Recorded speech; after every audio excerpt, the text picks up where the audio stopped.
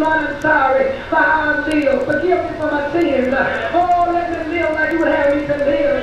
Praise God, amen. Jesus died, amen, to send the Spirit into your heart, that you truly may be a child of God. God said, amen, be holy for I am holy. There are no many ways. Jesus said, I am the door. Not door, door. If I need a man to enter, he shall be saved. But see, you can't deal with sin. God is light, in him is no darkness at all. God light represents righteousness. Amen in the Bible. Darkness represents sin. Sin cannot inherit the kingdom of God. That's why they're trying to tell you, be not deceived. Oh, by any, amen, false prophet, neither, amen, fornicator, or adulterer, amen, thief, amen, covetous person. Sin says, amen, abusers, revilers, people that believe in curses, getting told, shall not inherit the kingdom of God. Some say, well, what is a fornication? What is a fornicator? Amen, unlawful sex. Sex without marriage, praise God. God said, nevertheless, avoid fornication. Let every man have his own wife and every woman her own husband. Amen. Not every woman her own woman, or every man his own man. Praise God. When God made him in the beginning, he made Adam and Eve. He made Eve and Alex. Amen. Praise God. He didn't make, amen, praise God, Adam and Stephen. Amen. Letting you know opposite sexes in God's, amen, will. Praise God. Marriage is honorable and all, but the whole was an adulteress. God's going to see you, praise God. The Bible says in Revelation 21 and 8, praise God, amen, but the fearful and the unbelievers, the pleasing one that fear, amen, trust God. I can't do without a man. I don't believe he can keep me. Amen, praise God. Those fearful ones, amen, shall be cast into the lake of fire. All abomination, everything that was an abomination. The word of God tells us in Deuteronomy 22 and 5, amen, he said the woman should not wear that which pertains unto a man. Neither shall a man put on a woman's garment. They said that they always didn't mean that. The woman can put on a man's garment, but oh, not a man put on a dress. Oh, that still stands. You understand? They'll tell you, amen, the pants was under the law. Oh, a woman can wear pants now. Well, what about men wearing dresses? That was under the law. He said, man, neither shall a man put on a woman's garment. If a man walks in here swiftly with his flat dress on, everybody will put their hands on their mouth and, oh, isn't that a shame? He's one of those things, one of those sad ones. They tell their game, but they're very sad. They're mixed up, amen. But that same scripture that says, amen, a woman should not wear that, which pertains to a man. That same scripture says, and a man shall not, amen, put on a woman's garment. All right. Amen. How can you let your preacher tell you, amen, that doesn't stand anymore? Well, why is he telling the pulpit what a beautiful dress on? A woman's suit. So yet he has you in your pants, running up and down the street, going everywhere you go. The devil is a liar. Amen. Amen. The door is the gospel. God said, no, you not that your body is the very temple of the Holy Ghost.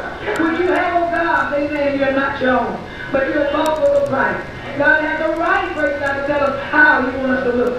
Who made us? We made not ourselves. God bless his name. Amen, praise God. What scripture says, amen, I'm wonderfully and fearfully made. God made us. But no, we want to take over some. Amen, we want to do just enough to be enough like the world, but yet still have the anointing. But listen, I want all that he has. Amen, praise God. Amen. He said, no, not this world as it's already been said. Amen. He has not given us the spirit of the world, but the spirit of holiness and adoption, whereby we cry, Abba, Father. Amen. He has given us, amen, to be partakers of his holy nature. Therefore, you want what God wants. You love what God loves. All things are passed away. Behold, all things are new. He told us not to what? Fashion ourselves according to the fallen lust of our ignorance. When we walk, amen, with our bikinis, when we walk with our mouths painted, our eyelashes on, amen, mascara, amen, back all out, praise God, looking sexy, amen, walk with those plate suits with just one button, amen, button at the top, everything flying out, showing you beautiful thighs and stuff to the men. Praise God, that's old things are passed away. Amen, all your Baptist cocktail dresses, amen, amen, praise God, all that stuff you kind of but dumb, amen, once you taste the power of the world to come. What is it going to profit you to gain the whole world and this immortal soul that cannot be destroyed? Jesus said, fear not man that can kill the body, but rather fear him that can destroy both body and soul in hell. And when he speaks of destroying the body, He is not speaking about total annihilation, but he's speaking about eternal separation from him spiritually, which is the second death. God bless you. Amen. Repent of sin.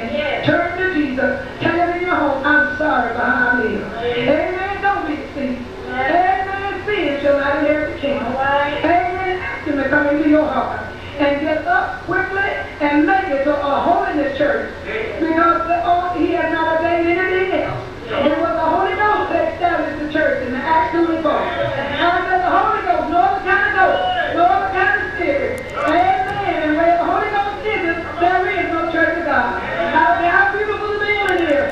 Amen. Praise God. If the Holy Ghost is out there, the Spirit of the living God is sound and grand and deep and simple. I don't care how grown up, how fine the place is, how rich the people are. Amen. If the Holy Ghost is not there, it's not a church. I want you to know the Church of God in Christ started in a cotton gin, amen, in Mississippi some years ago. Amen. The Holy Ghost was there. And it's in every state in the United States now. And 50-something states or countries around the world. God doesn't care, amen, if you're sincere, he'll come where you are. Amen. Right there in your room, praise God. Because the Lord, I'm tired. Tired of the way I'm living. Come into my life. Forgive me for my sins. I'm willing to let go of Susie. I'm willing to stop gambling. I'm willing to give up whiskey to help me. Praise God. Amen. Amen. He'll come in. Jesus came for that purpose. Amen. To destroy the works of the devil in your life. To save you from sin. God bless you.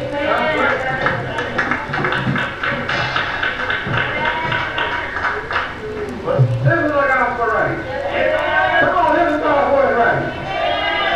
There's no other way to be saved. Praise the Lord. They're thanking God, amen, because, amen, Jesus will save you, amen. Third chapter of St. Matthew. Jesus will save you, my friend. Amen. There's no sense of going to hell, amen. Praise God. You're going to hell because simply you will not believe the gospel, amen. But if you believe in God's word, amen, I tell you, he'll walk in your heart right now. Yes, he will walk in your heart right now. Y'all say amen. He'll walk in your heart right now, amen. Praise God. I don't care what you're hung up on. God is a Savior, amen. He will deliver you from sin. If a man, you turn it about it. If the Lord, I want to be saved, amen. My God, I take it now to walk in your life. Just like you walk in mine, amen.